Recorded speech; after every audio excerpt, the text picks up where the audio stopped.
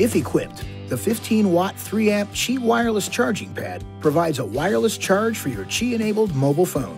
You'll find the pad inside the center console, just below the CD player.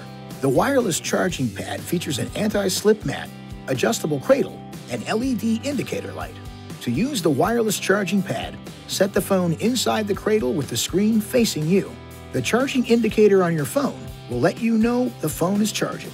If your phone is not equipped for Qi wireless charging, you can purchase an aftermarket sleeve or a specialized backplate from your mobile phone provider or from an electronics retailer. Please see your phone's owner's manual for more information.